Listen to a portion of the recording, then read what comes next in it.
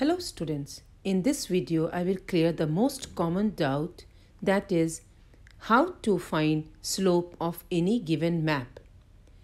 Here I have drawn one rectangular with many spot heights, imagining it as a map. We know there are four main directions: north, south, east and west. Our first step is to see the spot heights.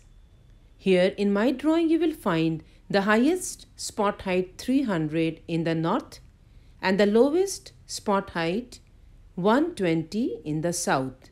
Thus your answer is clear that the slope of this particular given drawing is north to south.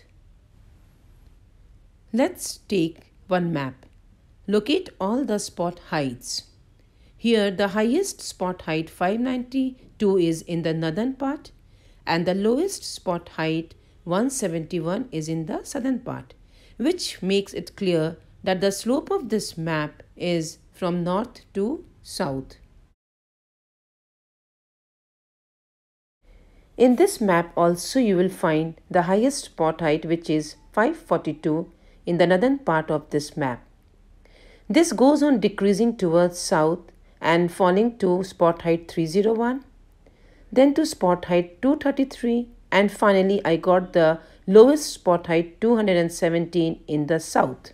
Thus it's clear that the slope of this map is from north to south. Hope you have understood how to find the slope of any land or any map. If you have any problem, then do write in the comment box. Thank you very much.